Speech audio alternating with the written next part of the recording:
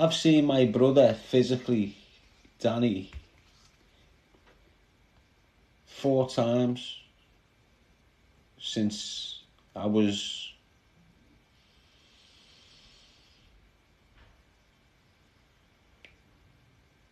out of prison. I'm on about out of prison.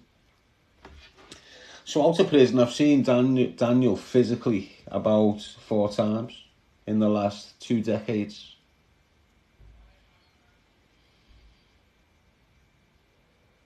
You know, they were placing me in custody for 6 months without any evidence, and then acquitting me at court and releasing me. And I'll get released, and then Danny would go into court without any evidence, and then he'd get acquitted, and then before you know it, we just got long ones. Then when we was in the system together, I hadn't seen Danny for over 16 years. Still haven't seen him now, so add another 5 to that, 16, 21. And that's what the system can do to you, you know, when you become like a recidivist family, like a family that's a little bit, they just crumble you down, break you down. But you still hear people talking about us. You still hear people screaming about Darren and Danny G on how dangerous we was back in the day and all this palaver. Do you understand what I mean? But that's like an example of how vibrations work, how the ripple effect works. You understand what I mean? So if you think about when me and Daniel was out, I think me and Daniel had a duration of about, like, consistent freedom together, to move together, to get together, about 23 months. And in them 23 months, Liverpool hadn't seen nothing like it. Nothing. And listen, I'm not sitting here bigging this up. I'm not just trying to make myself something out that I weren't. I don't sit here proclaiming to be this big crazy importer, but the people around me was.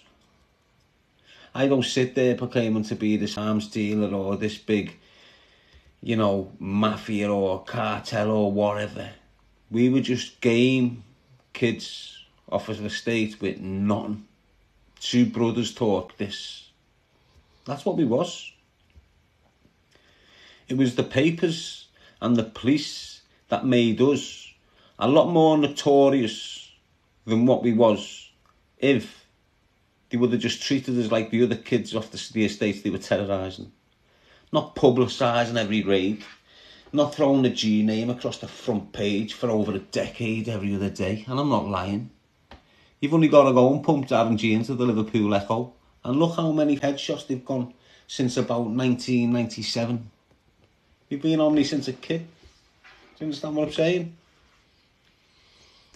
But back in the day, when me and Daniel were active, when me and Daniel were together, people were getting seriously hurt. And people hadn't seen that type of violence before. You've seen loads of it later on. You've seen loads of individuals participating in all crazy types of violence, kidnaps, tortures, so on and so forth. But we were on that ball when we were kids. We were doing that to the likes of the Snarlies, Grafters. You know, we didn't give a shit about anyone.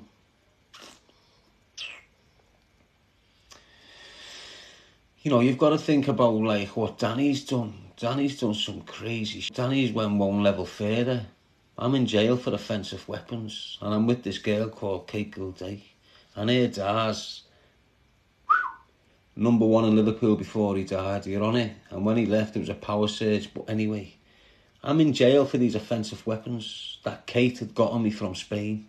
You know, knuckle dusters and all this. I've come out of her house, walked down the street, been arrested, being given 6 months for these offensive weapons, yeah. I'm only young. Whilst I'm in jail, I don't know what's happened. Danny's give Kate Gilday's younger sister a right hook. messy. I think it was Steve. No, it was definitely Danny. So imagine that. Imagine that. Imagine the what the crazy, isn't he? But that's Danny for you. You're on it. Thinking something of the Kate being having an affair or something. But you know, we had people and we'd batter them with curb flags. You know, a flag on your curb. You know, when you come out your house and you've got them concrete slabs. People were getting hips shattered with them. Now look, I'm not bigging it up. I'm not condoning it. I'm just giving you like a little idea of how dangerous two brothers can become.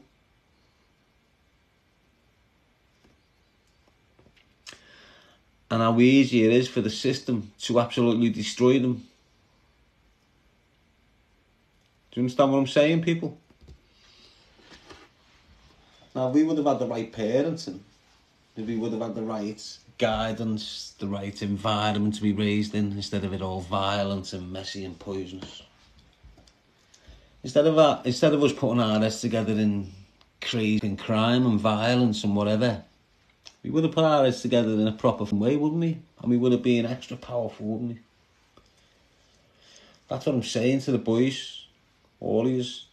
You think you're powerful, you think you're part of this next level from generation. But you're not really, you know, kid. The kid that's down there just making legit dough into his bank every month. Stacking it. Every month it's getting bigger. Every month he's got a little nest egg to put into something else. They're the kids that's smashing it, like. They're the kids that's on the next level. They're the kids that are elevating in life. Not you drug dealers who are dragging your whole family tree through generations of complete if it goes wrong for you. You might be smashing the graft in the city for 10 years, but you're always going to get a new one popping up, wanting to have a little bite of your cake that you've had a hold on for so long. You're always going to get someone from the next generation wanting a bite of your and it goes off. And then before you know it, someone's killed and your whole family just goes, gets destroyed.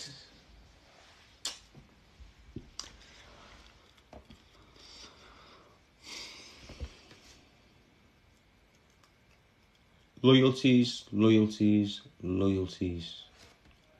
Just be careful. Be careful who you're backing up. Be careful who you give your loyalty to. Don't give it to anyone. It's earned. You shouldn't be all of a sudden getting around a mate who your mates have been talking about. You've been around them for a month or 2 months or 3 months, then all of a sudden you're loyal. He hasn't shown you any sort of, you know, indications that he's loyal to you. Do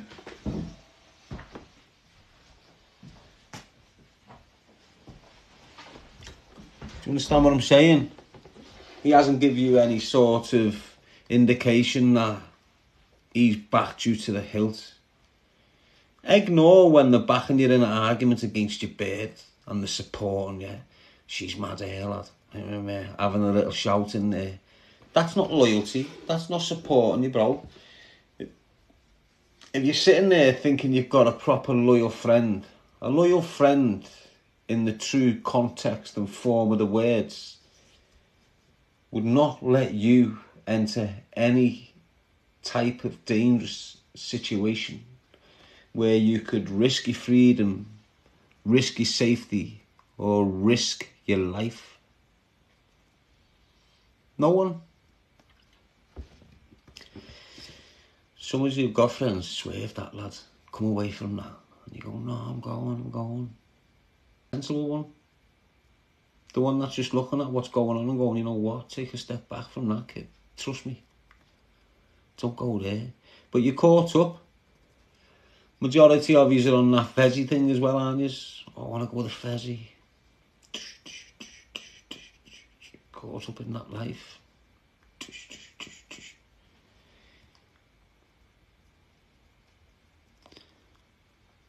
Now look, I'm not blanking these comments on purpose. I can see the Calnack there, because it's massive. Danny Wright, well done, bro. Stay on my lonely family, man, nowadays. Go on, mental. Claire, how are you?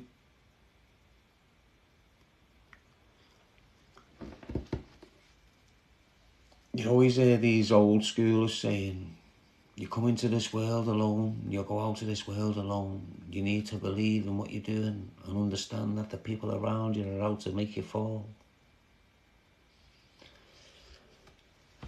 And then you sit there like that, overanalyze. Don't overanalyze it. You know, it's simple. Just assess who you're being loyal to. That's what this is about. This is about loyalty. I know I might have went left and right a little bit, but I've always brought it back to that powerful word of loyalty. And is loyalty a good thing? You know, is loyalty as powerful as people make it out to be? You get people getting tattoos saying loyalty to this and loyalty to that. But loyalty works both ways, as I've just been explaining. You know, you get fans that are loyal to athletes who they've never met. But is that athlete loyal to you? And that's the way you've got to look at anyone that's in your life. You know, you look at them. You're willing, you're stood there, woman or man, willing and have been 100% loyal to this individual. Can you categorically state, whilst you're sat there now looking at that individual, that you can trust him to be 100% loyal back? Can you or can't you? If you can't, simple maths.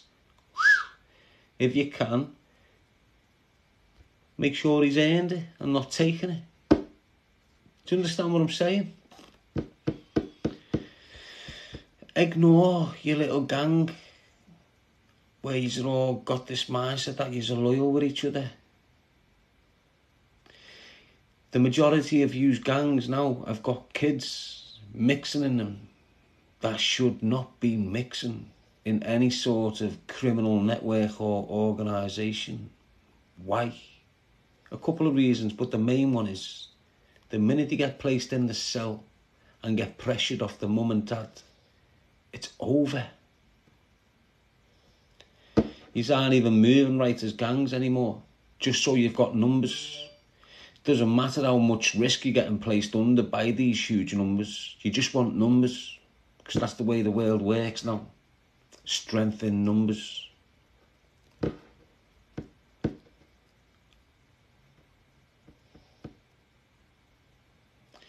Everyone looks at that shout, strength in numbers. But you've got to understand that always and always will be people who control the masses. So it doesn't matter how many numbers they've got. They can have thousands upon thousands upon thousands, but I will guarantee you there's a triangle sat somewhere around a table controlling them all. And what do I mean by a triangle? I mean 3 people, him, him, and him, controlling all them thousands. So it's not really strength in numbers, is it? You think about it. It's all about protecting oneself, isn't it?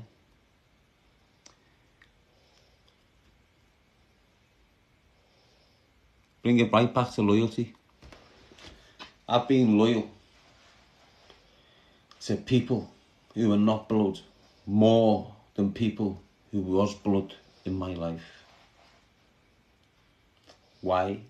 Because I've seen them people, I've seen them move and act and protect me with their loyalty more than my brothers have. Do you understand? So I've had him come, who hasn't been loyal, asking me to go through this door. He's been off. Why? Because he's never been loyal, so I'm not being loyal to you. You got yourself in this, yourself out. Brother or no brother, you're moving like a rat. Get dealt with like a rat. My man, been in my life since we were a kid. It's not blood. He's never slept under the same roof. Well, all you men have slept under the same roof with you at some point, haven't you, boys? You know what I mean? My man there, I haven't even asked him to do. He's gone out and done for when people have done something to me. My man's just gone out on himself, dealt with someone. That's showing me loyalty. He's earning my loyalty, this kid. Do you understand what I'm saying? And then you get them labels, brother from another mother, sister from another mister, and all this stuff. Is it good? Don't know. Is what good, I hear you say? Is it good that within today's society you can't trust your blood as much as you could years ago?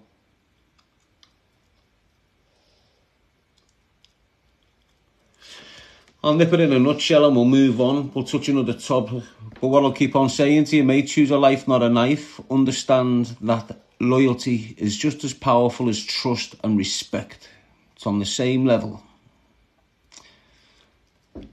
Trust is earned, respect is earned, and so is loyalty. If you want it to last, if you want it to turn to powerful love, long lasting, make sure you've earned it. Don't think you can take them morals off individuals and it'll last, because it doesn't. And everyone will tell you. You see all these big people who come into the art trusting everyone, thinking everyone's their mates. They end up on their arse a little bit and then bang, all them people disappear. And you see it over and over again. You see celebrities, you see the main heads on your streets, you see, you know, life goes on, life continues. It doesn't stop just for you. Time doesn't stop for no one. It doesn't matter where you're sat doing it. I advise that you're best doing it within the confines of freedom that we've got, instead of in the confines of a cell where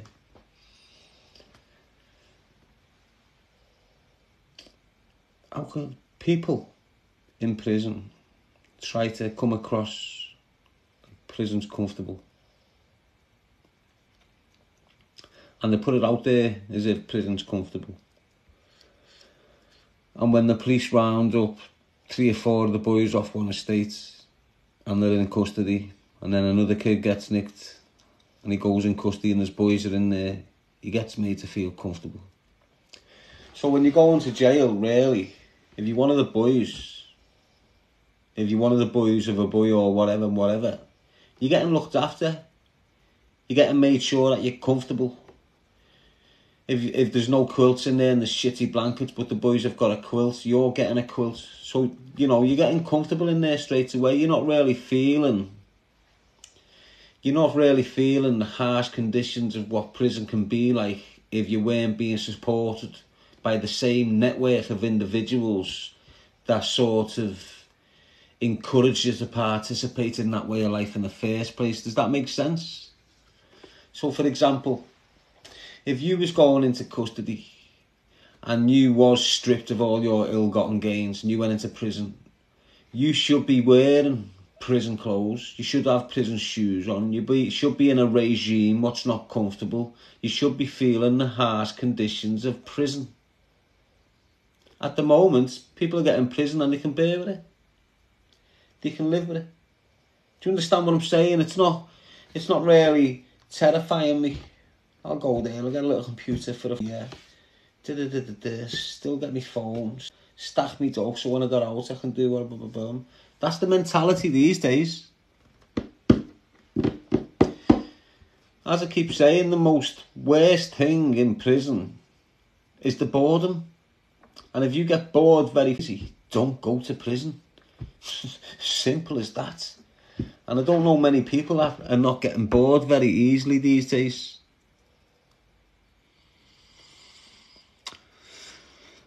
Anyway, loyalty, we've all got it. We've got it in abundance, certified, blind loyal. You know, you learn of your mistakes. You only learn with age. Trust me, when you've had people that's going through the life you've been through, who has put their loyalty in individuals what have put your life at risk, you've got to understand how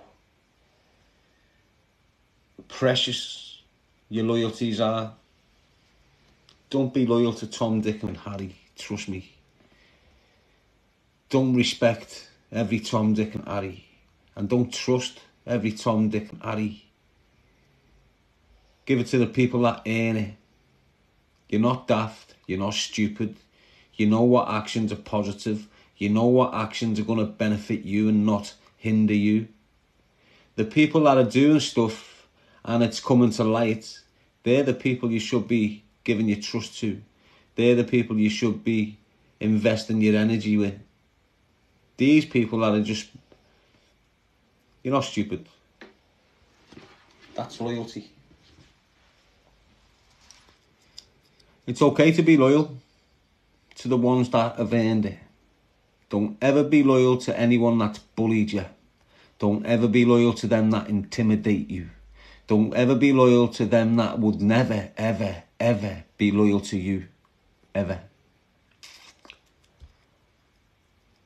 Try and be a shepherd, not a lamb. So it is what it is, people. It's a little power hour again, talking about loyalty. I hope some of the boys can listen to this, because you're all loyal bastards, aren't you? Just like me. Loyal's blind. Get you in serious trouble. Get you in serious danger. Can get your life taken. Can get your life off. Can have you doing what you would never have done in your life if you would have known the true outcome of that man's character, of that man's morals. Why? Because you never assessed it properly in the beginning. You can't blame that lad for getting you lifed off. You should have assessed him properly. You can't blame him for getting you nicked. You should have assessed it properly. Do you understand what I'm saying? Everyone you let into your life that may bring that dangerous element into it, you should have assessed them properly. Think about who you're being loyal to. Think about who you're mixing with. Think about who you're letting into your life. Trust me on it. Peace out, L5, shout, Cal the Cook.